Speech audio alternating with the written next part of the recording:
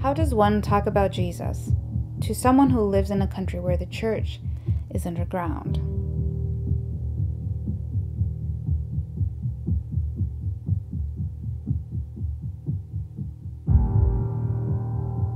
You see, the most important thing that happened when we met Gingy in New Zealand 2 years ago was that Gingy had never heard about Jesus. She didn't know who he was or what the Bible was about. We were able to introduce her to these stories. We found a Bible in one of the hostels we were staying at and sent that back to China with her. And here we are now, 2 years later, sitting in her apartment in Beijing, China, and she's telling us that she's been reading the Bible and telling her sisters that maybe they should all learn more about this Jesus. But now what? What happens next? Where do we invite her to continue her spiritual journey? Would an underground church take a risk on her? Would she take a risk on them? There are so many questions and so many obstacles that we'll keep facing as Gingy continues her spiritual journey and as we continue our friendship with her. But whatever the barriers or difficulties may be, there's one thing I know. Gingy is always worth it.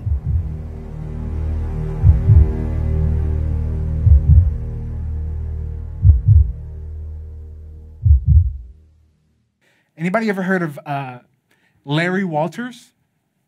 Larry Walters, also known as Larry Lawnchair or Lawnchair Larry. Anybody ever heard of Larry before? So Larry is a guy in Southern California in San Pedro, and he was one of the first guys to ever do this. I'm pretty sure. I think from what I read from. But Larry, Lawnchair Larry, he had this bright idea with his buddies, him and his friends and his girlfriend, and they were getting ready to buy, I think it was like 45 8-feet weather balloons, and he was going to fill them up with helium, which he did. They all went out to their local store there in San Pedro, Southern California. They bought these 45 weather balloons. They're huge, 8 feet tall weather balloons, and they tie it to his lawn chair in his backyard. And it's him and his buddies and his girlfriend. It's tied to the lawn chair. These water balloons or these balloons are filled up with helium inside. And they had this bright idea. Larry was thinking that, man, if I can just hover over my house for just about 30 feet to 100 feet, just to kind of see what's up there. So Larry had a passion to be a pilot in the Navy, but his eyesight was pretty bad, so he didn't make the cut. And so he had the bright idea to kind of test it out himself, you know? He didn't get to fly in the Navy, but he'll fly somehow. And so he got these balloons tied to his lawn chair with his friends, and it's attached to his Jeep because that's how you're going to keep it down from actually floating. And so eventually they cut the cords that's attached to this Jeep, and the lawn chair with Larry goes flying up into the air. Now, Larry, don't worry about this. He got the essentials. Okay, he got the essentials. He had a parachute on with a pellet gun, okay, and some sandwiches and a 6-pack of Miller Lite. Okay, hashtag essentials. Essentials. He's got what he needs. He's got a camera as well and a radio. And so he's let loose. He's in the air. He's only, okay, there's his attention to only be about 100 feet in the air. 45 minutes in, he's about 1,600 feet in the air. Okay, if any of you have ever been skydiving, I have, you're only legally allowed to go 14,000 feet in the air. So he's 16,000 feet in the air, hovering, all these balloons. There's a picture of Larry, lawn chair Larry, in the sky, 16,000 feet in the air. And he has his sandwiches, his Miller Lite, his pellet gun, just in case if he gets too high. But he gets scared that if he pops the balloons, it's going to off-kilter him and he's going to, fall over. And so he's in the sky for 45 minutes. 90 minutes it's gone by. He's up there, 16,000 feet in the air. And it's crazy because while he's up there, the first to spot him was a United pilot. The pilot radioed into a Federal Aviation into the airport because he's hovering over the airport now. They radioed and said, "Hey, I just passed a guy with a lawn chair and a pellet gun." And so Larry has a radio in his lap, and so somehow they're able to radio him in and like, hey, what's going on? And this is what the information that's communicated to Larry. It says, what information do you wish me to tell the airport at this time to your location and your difficulty?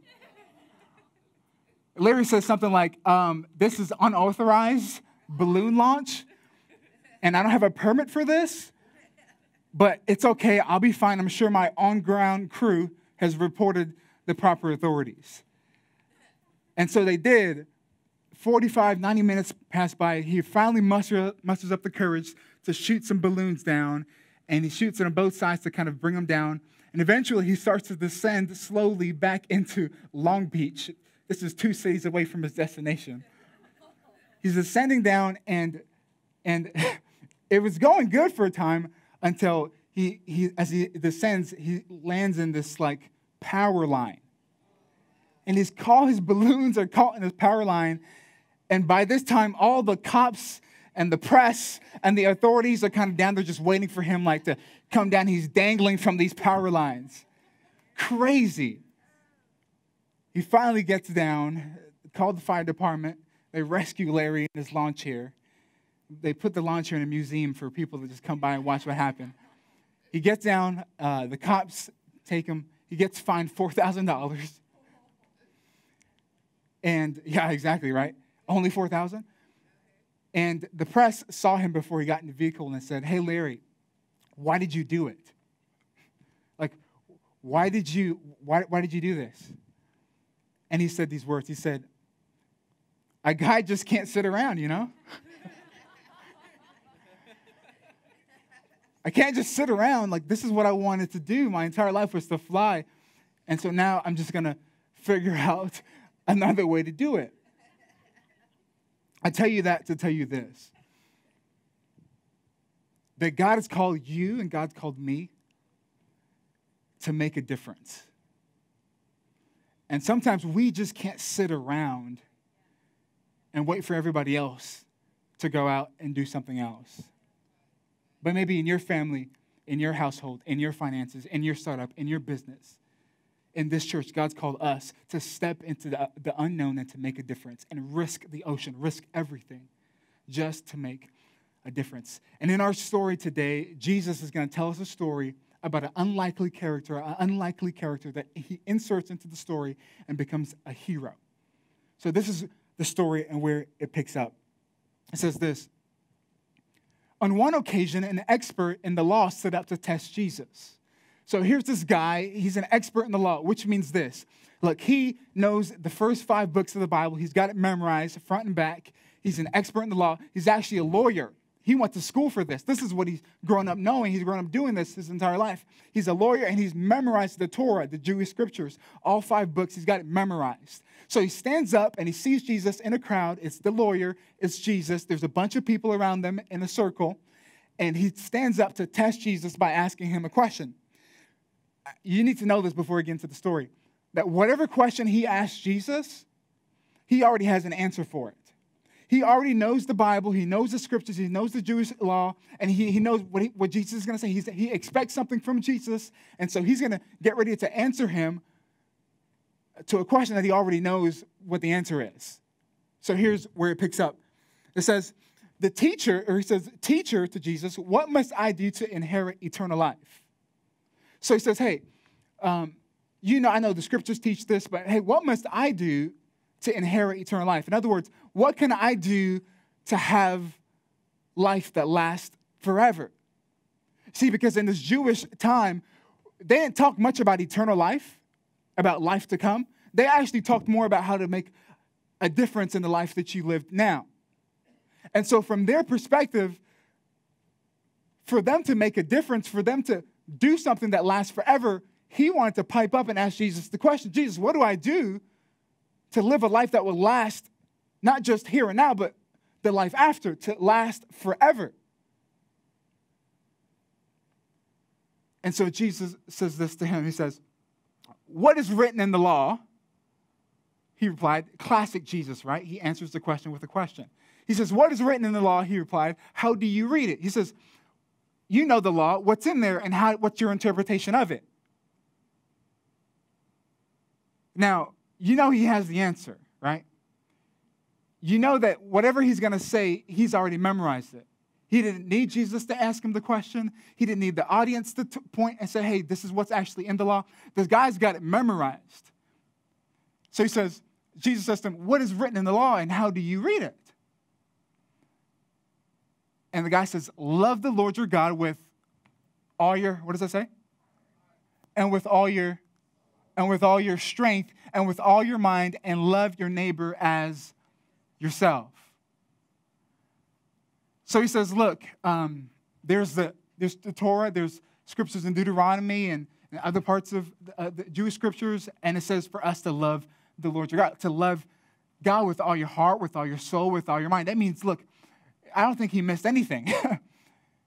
He says, with everything that you have, with all your whole being, with your body and with your material, with your immaterial, with every part of you, to love God with all your heart, with all your soul, with all your mind, with all your strength, with everything you have to love him.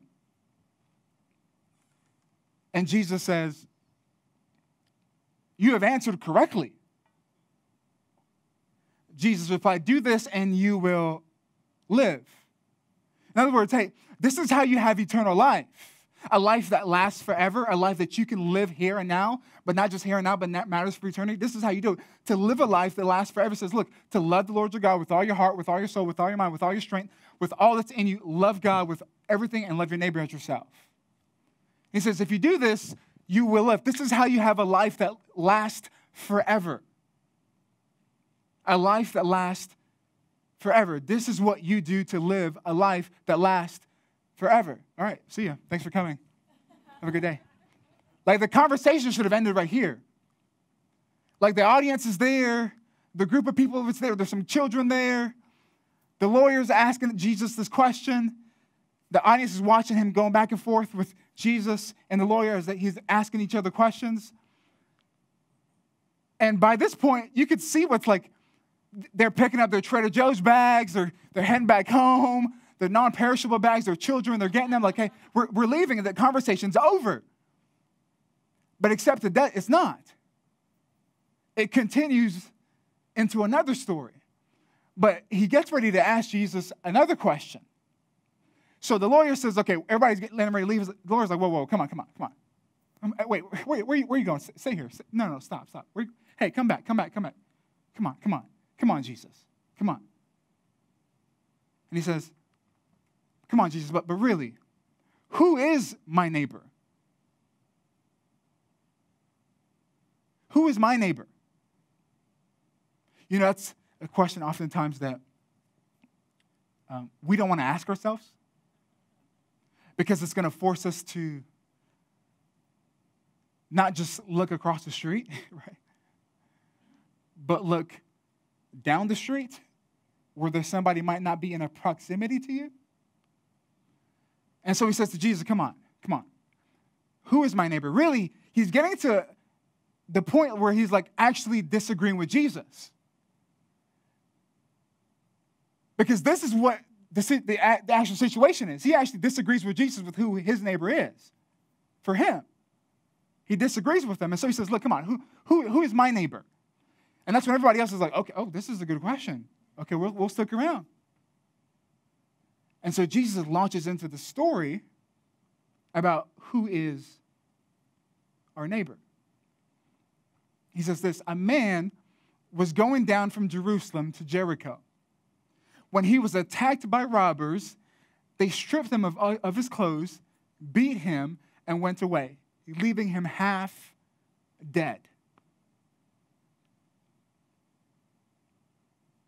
So here's this guy. He is on his journey, which is a rare journey for this guy to go from Jerusalem to Jericho, if you know the story. But he's on his way from Jerusalem to Jericho, and unexpected circumstances befall him. He's stripped of everything that he has. He's beaten there, and he's left half to death in a pool of blood. And a priest walks by. The story tells us that a priest walks by.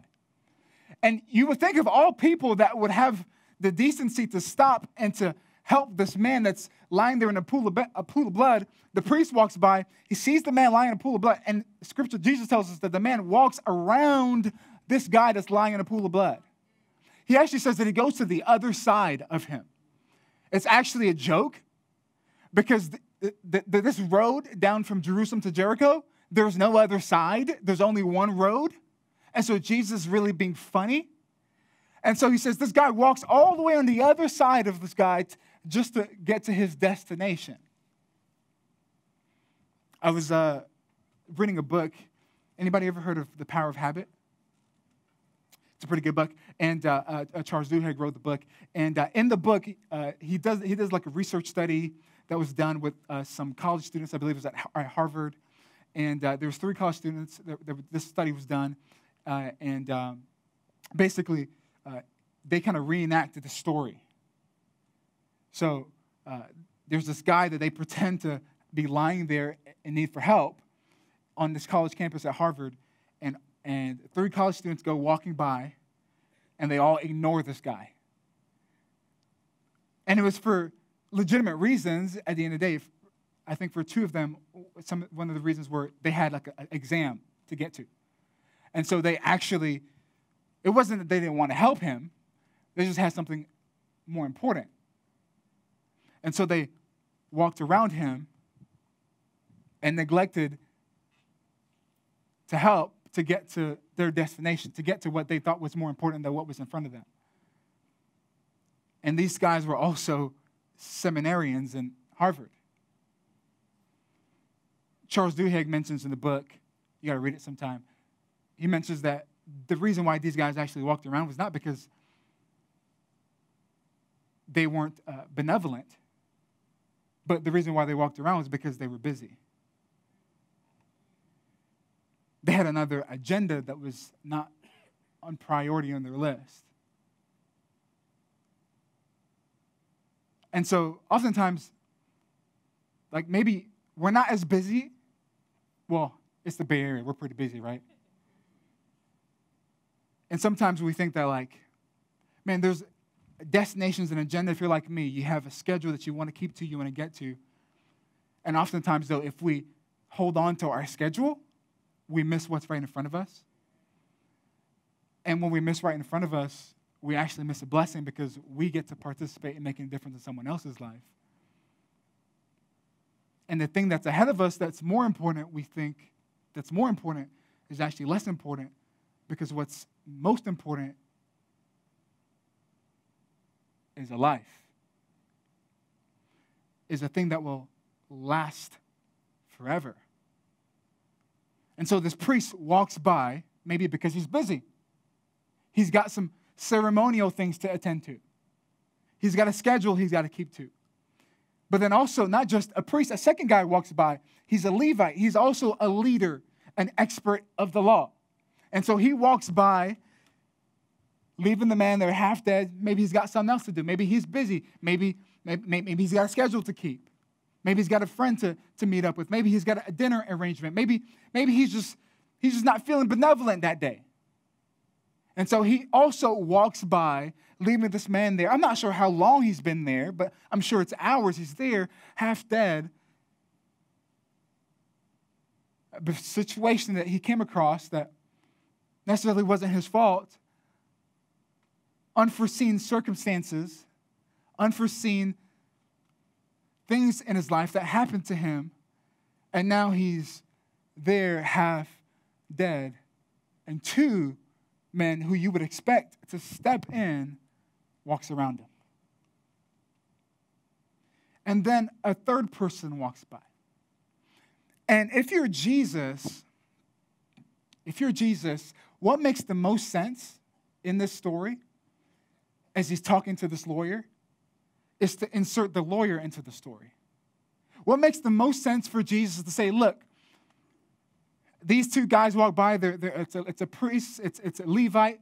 These guys are familiar with the Jewish scriptures, with the Jewish law of how to love and to be good to those around you, to love your neighbor.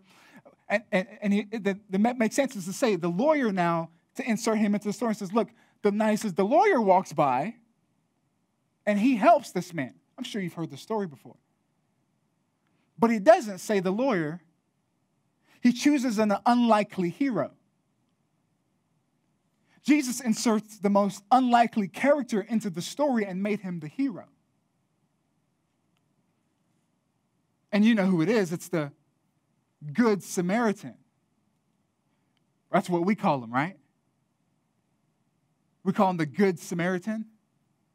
But in the scriptures, in times of antiquity, they didn't see him as a good Samaritan. They saw him as a Samaritan. Like, a Samaritan, good? Like, he would do, this is what it says, right here in the scripture, it says, but a Samaritan, somebody says Samaritan, as he traveled, came where the man was. And when he saw him, he took pity on him. Look at your neighbor and say, he came where he was. He came where he was. Yeah, one more time. That was pretty bad. He came where he was. And so the Samaritan came near to where this man was, and Scripture tells us that the Samaritan bandaged up his wounds, put him on his horse. I'm assuming it's a horse, I don't know. Put him on his horse. He takes him to a Holiday Inn, an Airbnb, and he pays for his resources, pays for his stay, his night there. And he says, look, he tells the innkeeper, hey, whatever you need, I'm here. I'll take care of him. I'll go to distance. I'll make a difference. I got an arrangement to go to. But when I come back through, and if there's no one here to take care of his belongings, if no one here to take care of his arrangements, look, I will suffer whatever it takes. Whatever it takes, I'll put out, and I'll make sure I'll make a difference in his life. And so the Samaritan bandaged up his wounds, put him on his horse, and delivers him at the Airbnb. And there's this guy staying there overnight.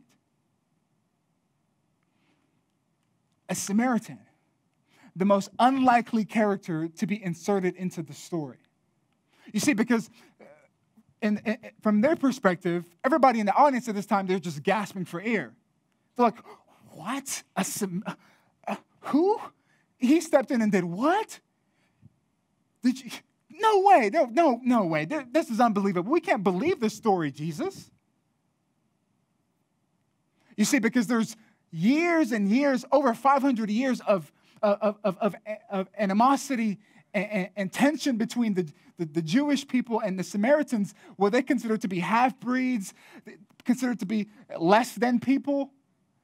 And there's all this tension between these different races and ethnicity and cultures, and they lived over there. They never came over here. And so when they saw that this guy was the actual hero of the story, the air was sucked out of the room. They couldn't believe that the Samaritans stepped in and made a difference. And the lawyer stands there, he's like, no.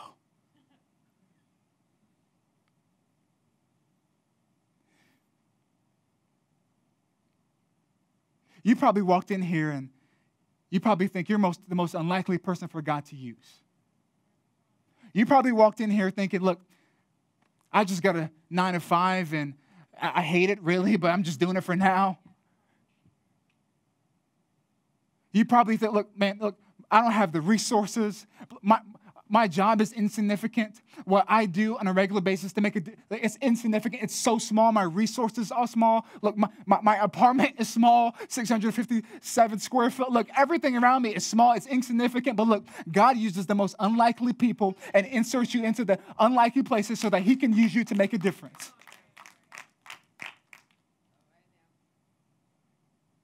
And here's this guy being helped by a hero.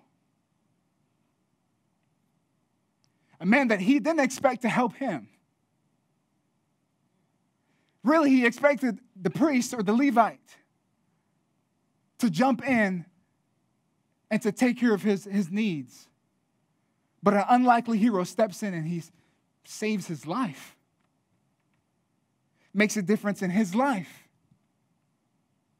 Steps into his circle, steps into his space. And we're still telling the story today because of the Good Samaritan. Because of the Good Samaritan. I'm from Las Vegas originally, and I didn't grow up in a Christian home or anything like that. But I think it was like 16 or 17 years old. I was like a junior in high school, and someone invited me to church. And a friend of mine invited me to church. I was like, no way, not going. And maybe that's some of your stories. And I slammed it. I was like, no, dude, I'm not going to church. And he invited me again. Came to one of my basketball games. It was like, I'm like, he's back, and he's showing up in my life. And he just kept inviting me. And so eventually I went. I went to the service. I sat in the back. Message was taught about Jesus and the gospel and how Jesus died for our sins to give us new life. And so for me, didn't grow up in a Christian home or anything like that. My family wasn't religious. That wasn't part of our diet. We didn't do that spiritually. I was kind of taken back by the love and the grace of Jesus. I was getting ready to leave after the service was over, and this guy stopped me and asked me a question. He said, hey, did you know for sure that Jesus is your Savior and you can have your sins forgiven and have a home in heaven? I said, there's no way someone can know that. And he said, you got 30 minutes? I said, sure. We sat down on these pink pews. It was a Baptist church. Some of you, I just brought up some memories. It's okay. We'll move past it. We're sitting on these pews, and he opens the Bible and kind of walks me through the gospel and what Jesus did on the cross for us. I was so blown away that, like, Jesus, this guy who knew everything about me, good and bad, and yet he still loves me. And the Bible says if I put my faith in him, I become a Christian. And so I did. I put my faith in Jesus, became a Christian. And this guy's particular, his name is Fred. I have actually a picture of him here. He led me to Jesus. And then Fred just kept coming back into my life, though. Kept coming back in, kept coming back in, kept coming back in. Actually, eventually, I remember I was in high school, senior at this time, senior in high school, getting ready to graduate. I was going to go play college basketball, and Fred kind of discipled me for like a whole entire summer. Kind of taught me about Jesus and taught me the scriptures and how to follow God and stuff like this. And around this time, I was having some difficulty with my family, some ups and downs. You've been there. My family is great. They're not perfect, but they're great, hardworking people. Immigrants from Belize to move to Las Vegas, moved their way up to upper middle class, and just a great family. But we were having some trouble at this time, and so I had to find a place to stay during this time. And so Fred called me and said, "Hey, I heard what's going on with your family. I want to come pick you up." And so he came and picked me up. And he brought with him pizza. Come on, somebody. That'll save everything right now, okay? Brought me a box of pizza, put me in his car. He took me to his house and put me inside of a room that they had there with like these pink blankets for his kids. Like he kicked them out and put me in there. And I stayed in that room for that night. And he came, I remember, walked by my room. My door was open. And he saw me on my knees with the Bible, and I was praying, asking God to be with my family during this time. And, man, Fred was there for me during that time. I also remember walking through that time of life as I was getting ready to graduate. Fred kind of influenced me and said, hey, maybe you should consider going to a Christian college. Eventually, I decided, you know what, I'll go check it out for a year, and I went to a Christian college for a year, and that's where I walked into culture shock. Like, this is a Christian college, like very different from the culture that I grew up in. And I got there that year, and my life would just radically change. God used the Bible and community to surround me, to help me make a difference in my life. Eventually, I graduated from that college, and Fred called me and said, hey, what are you doing next? He said, I want you to come back here at this church and serve full-time as a youth pastor. And so I said, of course, no brainer. And so I graduated, walked off the stage of the platform of graduation, and then walked into this position as a youth pastor for a couple years there, and that's where I served. And Fred came alongside me and walked with me as I was mentoring and pastoring the youth of this church, and grew it to like 60 people. It started this thing in the schools called FCA, Fellowship of Christian Athletes, and there I built this thing that kids from all over the city can come to and, find a place to get pizza and hear about God. And over the year, dozens of people came to Jesus because of it. And then God kind of started to impress on me like, hey, like, what do you want to do full time? And Fred came alongside me and said, hey, you ever thought about like being a pastor? I said, it's funny because I felt like God was really speaking to me about this. And so for about like a whole year, every 6 months, I would pray and ask God, God, what do you want me to do full time? And I remember going up to this mountain in Las Vegas with my Bible and just me and just figuring out, God, what do you want me to do? Like, my life is yours. Like, whatever you want, I'll do it. And I felt that really God was encouraging me to step into this full-time pastor and to start a new church that's refreshing, authentic, and life-giving from scratch. And so I didn't know where. But eventually, my wife was living in the Bay Area, and I flew out here with Fred, and him and I kind of surveyed the entire Bay Area from San Jose to East Bay all the way to Livermore.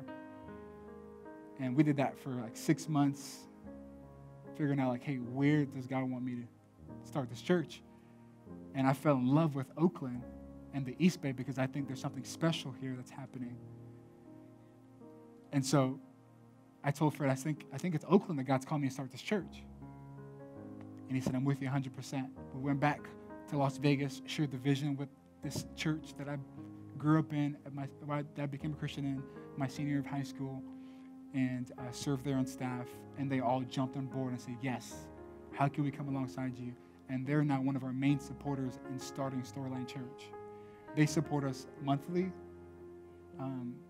They support us in coaching and resources and whatever we need. They come alongside Storyline to help make a difference in Oakland and the East Bay. Fred was actually here for a grand opening, and he sat right over there to see 260 people fill this auditorium, to see what God's actually going to do through Storyline Church here in Oakland. Man, there's so many times I've seen Fred from 17 years old to now 28 years old. I know some of you thought I was like 19, but it's okay. And walk with me through this journey of seeing me just develop and grow and mature to now leading this church and leading it good, right? Am I doing a good job? Okay. And so Fred's just been huge in my life. And like you and like me, I'm sure you've probably seen this too, but there's so many needs here in Oakland and in the world, really, with the homeless community. Some of our members here, they work in homeless community, leading dozens of people in over organizations and leading people even in Hayward and San Leandro. And man, there's so many needs here, from the homeless to youth being trafficked and homeless here in Jack London Square, half a mile down the street from here. Man, the needs are countless. But what are you and I to do about that? How do we make a difference in the life of someone else? Because when God puts something in you, He never puts it in you just for you. He puts it in you for the person next to you. And I want to say this to you. With all the needs that's happening, look, do for one what you wish you could do for everyone. There's so many things out there. Man, if I can help over here, man, if I can make a difference here, man, if I could leverage my time and my resources, look, do for one what you wish you could do for everyone. Right?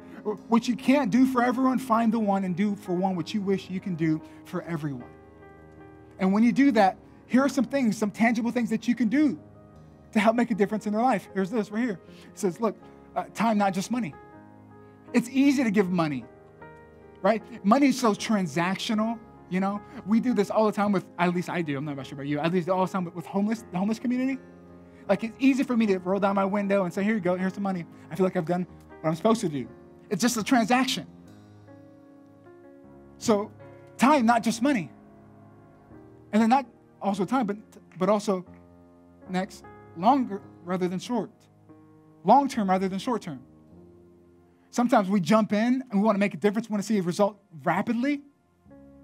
But oftentimes, it's what matters in the difference is in the long distance, right? You stick with it for the long haul, you see the difference that's actually made in that person's life. So long-term, not just short-term, but also, thirdly, go deep rather than wide, right? It's easy to say, look, I'm just going to find a blanket and just like blanket of people like, hey, all these people I'll make a difference in. But really, you can't really make a difference in someone's life if you've got 20 people in your circle, if you got 10 people in your circle, if you've got 5 people in your circle. Look, go deep rather than wide. Find the one and go deep with that person.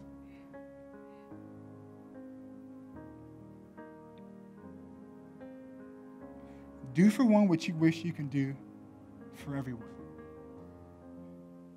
And this is why we started this church. Because we believe that when a church is started, a city should be better. We believe when a church is started, not just the city is better, but your home is better. Not just the home is better, but the community is better. Not just the community better, but an individual life is better, is transformed. A difference is made in their life. And so, look, if you believe today that God's called you to make a difference in the life of someone else, look, I want you to celebrate what God's doing in this church, in your life. Because, look, if you just take your time, your resources, and your talents, and you invest it into one life, look, that life will go further, faster. Because what will last forever is a soul. Is a life, because that life will invest into another life, and that life will invest into another life. And what happens, look, we might not change the world, but you'll change somebody else's world. And that, at the end of the day, that's what matters, is changing someone else's world. And so let me encourage you today to jump in and to make a difference in someone else's life, because what God puts in you is never for you, it's for the person next to you. And this is why we have life groups. This is why we've created life groups, a time that you can go deeper with other people, a time that you can get in community with other people and do life together and celebrate losses and celebrate wins. This is why we have opportunities for you to serve and to make a difference, because when someone comes walking into the doors for the first time and they're unchurched, right, or they're de-churched, we talked about that last week, go watch the YouTube sermon, right, or they're churched, right, they can walk in and for the first time say, look, man, I feel like I belong here.